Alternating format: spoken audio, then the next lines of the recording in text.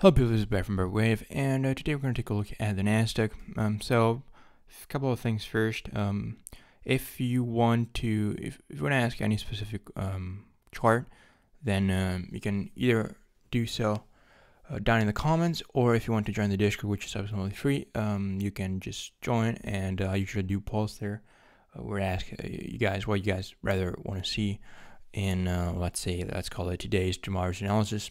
And also, I think tomorrow is going to be the Bitcoin update, so stay tuned for that. If you are interested, as I noticed, the NASDAQ, the S&P, and Bitcoin tend to be the one people like the most. As well as let me know if you guys also want a Bitcoin weekly or bi-weekly update. Oh, sorry, I meant a gold weekly or bi-weekly update. That's something that we could also do. And consider that I cover the, let's call it, long-term chart in the previous NASDAQ and S&P update, which I'll leave you popping up right now as usual. So if you're going to watch my accounts where I also look at alternates for the long term, go do that. And so today we're going to focus more on the intraday, and we'll also take a look at the futures. Now, that being said, the preferred account for the time being, which is quite bullish, but it's the stock market. It's a 1, 2, 3, 4, 5. Now, I've had this account for several times, and I did say that at 20,000 I was expecting something. If you don't believe me, if you think I'm full of crap, just watch my, 2 months ago, one of the latest video I posted before starting to at least give it a good attempt, an honest attempt in posting every day. And you will see that we were back at 18,000, and I was saying that I was expecting 20 to be reached and to provide resistance. Now, it's not about bragging, it's about where are we going next, which if I knew, I wouldn't be here, so we'll try to take an educated guess. Now, as you can see, I'm looking for some sort of wave A, which we're going to investigate today. If we look at some fibs, simply put, we bounced off 23.6. We're going to investigate into here, see what's happening. 38.2 is at 16,000, and let's bring on the 50 and the 0.618. 15,000 for the 50 almost, and 13.5 for the 61.8. To be honest, I wouldn't want it to go beyond the 50, considering it's a wave 2. And usually wave 2s they tend to be deep, but not when it comes to indices. If we take a look at any wave 2 here, apart from the 07, 08 here, but everything, that didn't happen because of a major crisis. You see how they're all pretty much shallow, and they tend to retrace near the wave 4 of 1 degree. So hopefully and potentially that trend will continue, and most likely, or at least potentially, this area will hold as support, so around 15,000. That being said, let's get rid of that. Let's go on to the hourly, straight into the 1 hour chart. So my best guess is, and we're going to review it together as usual, I try to do things with you, so hopefully you can see my thinking process. You may learn from it. You may think I'm a complete idiot, but at least hopefully it'll help someone. So a 1, 2. Now here I think, okay, so here already the first problem we have. So if I say this is a 1, 2, 1, 2, 3, 4, 5, 3, 4, 5, it looks like 1, 2, 3, 4, 5. What if? So I'm looking, obviously, as you can see here, at a 5 wave down into wave A, which would make the correction in wave 2 a zigzag. So a zigzag, obviously a 5, 3, 5 structure. If that's what I'm looking at, then obviously we have a problem, because wave 3 will be here, 4 here, and at that point, I think something is possible, something like this, which would be a flat Let me show you. Down in A, up in B, down in C. Oopsie, okay. Of A. So a flat in wave A. At that point though,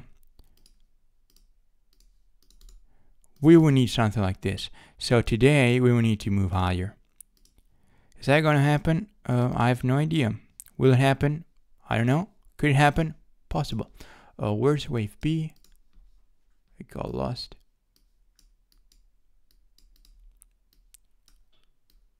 Okay. So this is actually a pretty nice count, isn't it?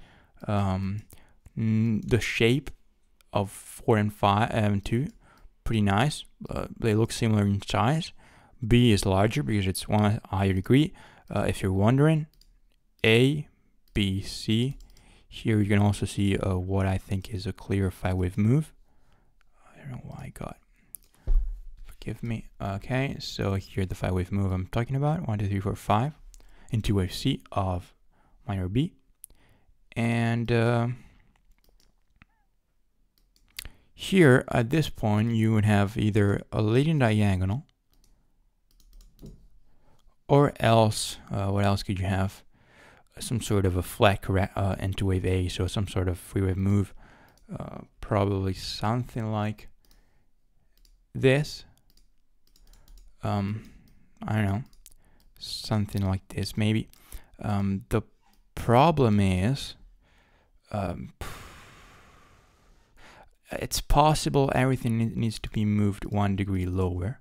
So it's possible we are still here, and we are in, minor wave A. So this is also possible right here. So as usual, I'm going to create a label for all of this, calling it a flat into wave A. Let's do that. Flat in A. Yes. Okay. Now, given the fact that I can count it as a flat, so I can count it as a 3-wave move, this is technically also possible. But technically, I mean, Elliott wave-wise, this is possible. As a matter of fact, we are near the wave 4 of 1 less degree, right? So this could, could we have a low in place? Could we skyrocket to all-time high? Yes, possible. Will we? I have no clue. But technically, this is possible. So let's keep this in mind. This is obviously this is the most bullish scenario I see. And if we want to, I guess 1, 2, 3, 4, 5, I guess this is a more bearish scenario.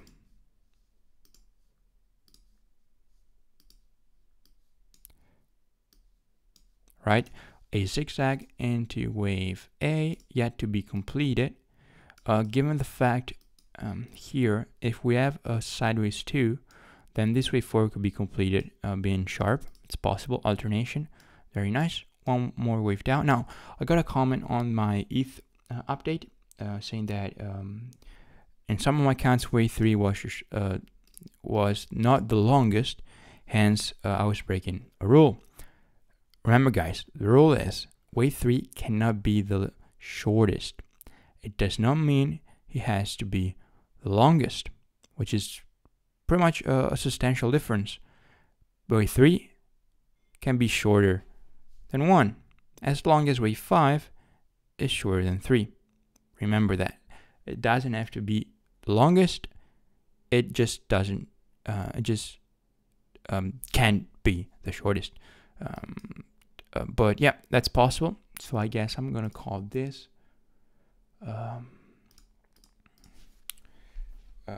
let's call it 5 down in A.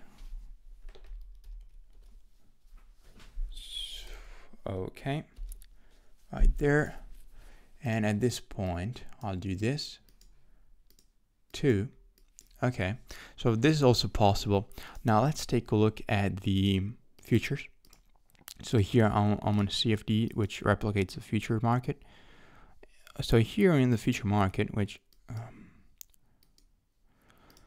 so if we count 1, 2, 3, 4, 5, 6, 7. So 7 usually means corrective, and this move down here. Oh, by the way, I realize I'm looking at bar chart. Hopefully you guys don't mind. It's the same for me. Yeah, it looks like we might do something like this at least, if not even lower. If we look at the cash market, the futures market, take volume. Yeah, suggesting this, we kept on moving lower with increased volume, which tends to be a bearish sign. The main thing is 18,000. As long as we keep trading below 18,000, so if 18,000, let's see if it shows here. So as long as 18,000 keeps providing resistance, then we need to be bearish for the short term. Obviously, I'm talking about the short term. So 18,000 keeps providing resistance, further downside should be expected. So yeah, looking at cash market, that's what I'm expecting. We'll not go into the other indices, as I might do a dedicated video. Otherwise, this is going to be 30 minutes long. But that's what I see for the NASDAQ. So in a nutshell, I see potentially this is the most probable one at this point, looking also at the futures market. One more leg down, potentially around here, the area, the bottom of the previous 4, and then pull back, or else a flat, and now some sort of a more upside, some sort of way to then continue lower, or else if you're feeling lucky, wave 2 is here and we're headed to all-time high, which is my least preferred count. As usual, guys, if you have any questions, any comments, let me know down below. If you appreciate the video, if you enjoy the content, it does take some time. I would highly appreciate it if you subscribe and leave a like. Thanks for watching, and I will see you in the next one. Bye.